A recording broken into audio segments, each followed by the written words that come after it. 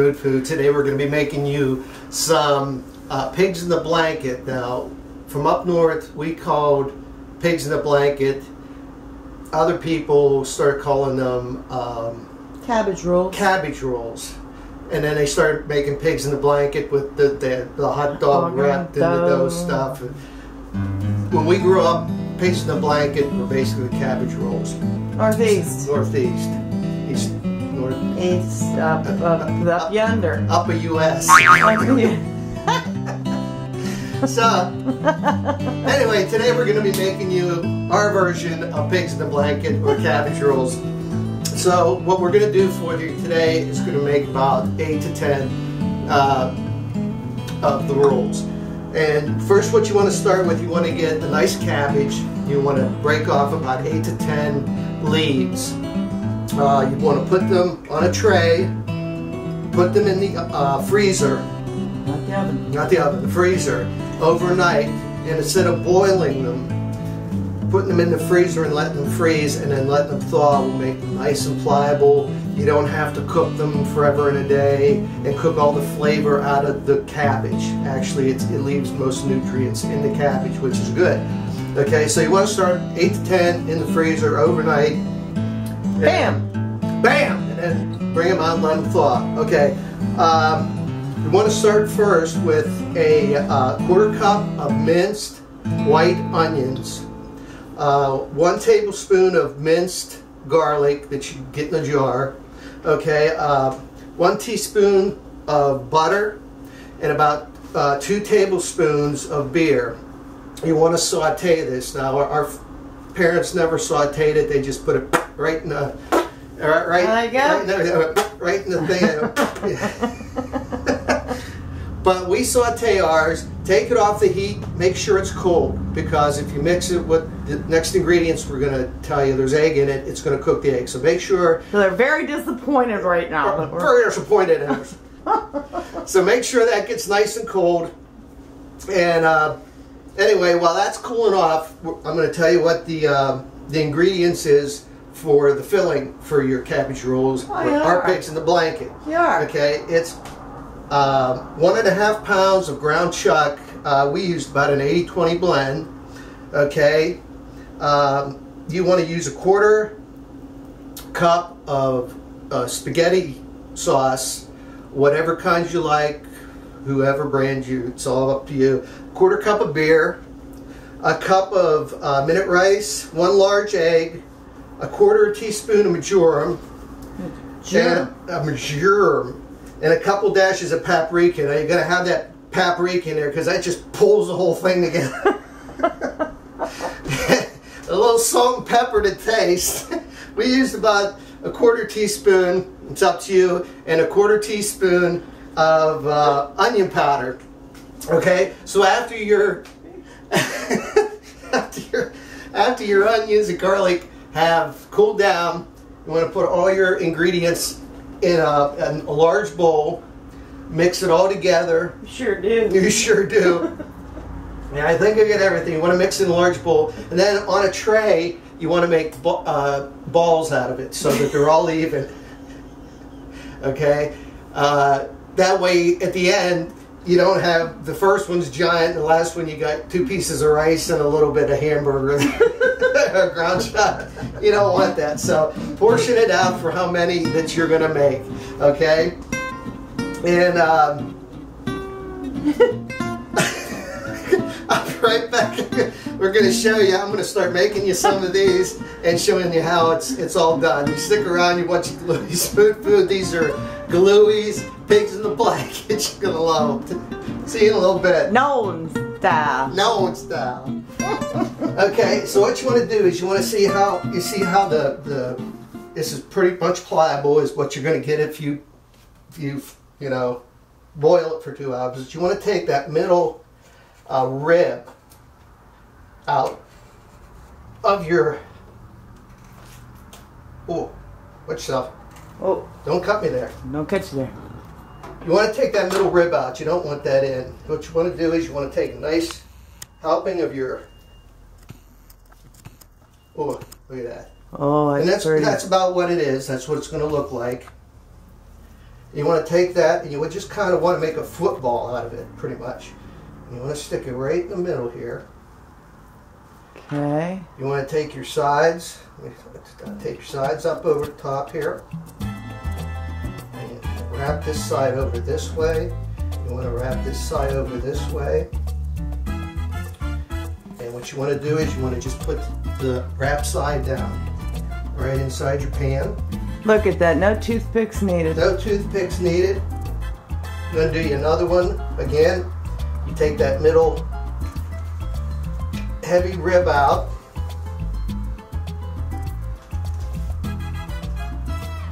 Because that's going to take like 1,000 years to cook. Don't want that. You don't want that. No, you don't want that. And if you have any tears, actually, what you can do is if you have any tears and we have a piece over here, just take another piece of cabbage, lay over it. And since I have a little tear here, I've got a piece of cabbage that we use for another one. You just want to tear some off. Boom, you cover that tear up. There you go. It's like, you know. Magic. It's magical. Again, take your ball, make a little football out of it. It's almost football season, isn't it? Oh yeah, oh yeah. I hope so. Again, over the top, sides over, bottom over. Roll that way. Oh. Put it in your like pan. a little cabbage burrito. Like a little cabbage burrito. Last one, I've already taken the stem out of it, or the rib. And this is pretty much easy. Once you start your cabbage the night before in the freezer, this goes pretty quick. Wrap it over the top there. Akuzi. That means just like this. Thank you. For those who don't know, akuzi. Akuzi. You want to sip it? And the last one goes in. There we go. Don't need this piece of cabbage. Nope. Compost. We're going to throw that out to the birds and the squirrels and what other animals may be roaming the grounds. And always wash your hands after, you know, using any kind of raw meat. I'm going to set this in here. I'm going to set this in here. Look at that. Just like that. Set that there. Have a little drink of our can of beer. Oh, I'm zooming in on that one right there. Uh-huh. Gotcha. That's good. So what we're going to do now is we're going to take our remaining jar of sauce and we're going to just pour look at that. over the top. That's beautiful. Isn't that great? Mm-hmm. And what we're going to do is, I don't know, we're going to put about the rest of our beer in. Because you need that for what? You need the moisture because the rice has not cooked. So the rice is going to be sucking up all this moisture. And we already preheated our oven to about 350, so the oven's not getting nice and hot here. Oh, excuse me. Oh. So we're going to pour this all over the top of this. Oh. That's fancy. That's fancy. Mm-hmm. There we go. Let me just get a spoon here real quick. Just kind of even that out a little bit. Smooth this out here. Get this all taken care of. Okay. Just going to hit the top with a little salt and pepper.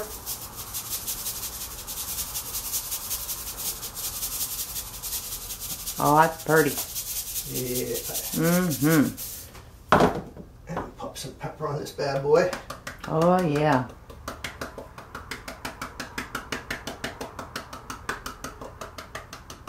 Isn't this fun? I like the pepper. You having fun yet? Oh, yeah.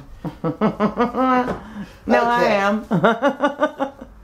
We got that going on now. We always have fun. What you want to do next is take some plastic wrap, and we're going to cover this and seal. This is in all that steam and the juice, and it's going to steam all that flavor right in. Don't worry about the plastic wrap melting. what we're going to do is we're going to cover it with aluminum foil. That keeps the plastic wrap from melting. As long as you're not above 500 degrees, plastic wrap will not melt. As long as you seal it tight with the aluminum foil, and that's what we're going to do. So let me find where the end of this is here. Here you go, get him. Yeah. There you go. Look at that. And my fingers never left my hand. Oh, look at that. I love plastic wrap. Sticks to everything but what you want it to stick to. I'm going to set that right over top there. Oh, hey. Here we go. Huh? Huh. Set that over the paste. There's some ice right over top of this.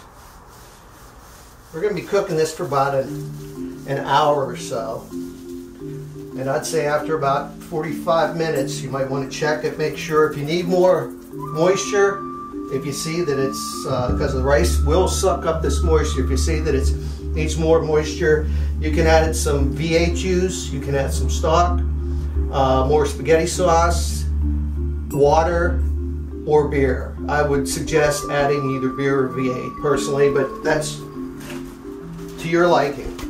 And again, don't worry about the beer. What'd you do to the foil, man? That must be towards the end. I don't know. I think I was playing hockey with it. Nobody see me? You can't prove it. Can't prove it. Can't prove it. There we go. So again, you want to put this on nice and tight. Cover that plastic. Cover that plastic up. Seal that in there. Oh. Uh-oh. Uh-oh. Now we got problems. Here we go. The Chiefs here. Here we go. What up, dog? See if I can. What? Oh, there she is. She ain't gonna talk to me. What? Okay, anyway. All right, we back got up. this covered up. There we go. We're gonna pop this in the oven for about an hour. Like I said, we're gonna check in about 45 minutes. These are Galui's pigs in the blanket or cabbage wraps, whatever you want to call them. But I'm going to put this in the oven. You stick with us. We'll be back as soon as these are done. You're going to love these. Great meal, and it's easy to make. Stick with us. We'll be right back.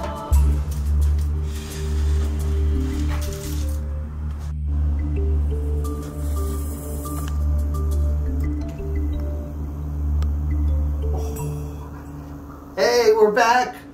Our pigs in the blanket are done. You got a good picture of it here. I'll show you what it looks like. Isn't that beautiful? That's gorgeous. That's gorgeous. And where do we make this? Huh? Well, this is a northern kind of thing. I know pigs in the blankets for some people are those hot dogs wrapped in dough and put in the oven, but these are what we call pigs in the blanket. We come from the northern part where the Italians call it the upper U.S. So, ho! Hey! Hey! What we is what we is. What we is what we is. But this is Galui's Pigs in the Blanket. It's just onions, some minute rice with some herbs, some ground chuck wrapped in leaves of the cabbage. Cabbage. Tomato sauce, beer. We cooked it for about an hour. We took the top off. We needed to add more because that rice just sucks that moisture out. And we cooked it probably about another hour or so, about 2 hours, maybe 2.5, depending on your oven. Just make sure that your cabbage is nice and tender, but you don't want it mushy. You don't want to have a little texture to it. And this is what it is. I'm going to dig into this right now because this is really good. So you're watching Galui's Mood Food. This is our version of Pigs in the Blanket. We hope you enjoyed it. I know I'm going to enjoy it. We'll see you again real soon. Visit us on YouTube. Visit us on Facebook, Pinterest, LinkedIn, down the street. Go to the post office. Our picture's down there too. Thank you very much for watching. We'll see you again soon. Ciao. Stop the bone. Stop the bone.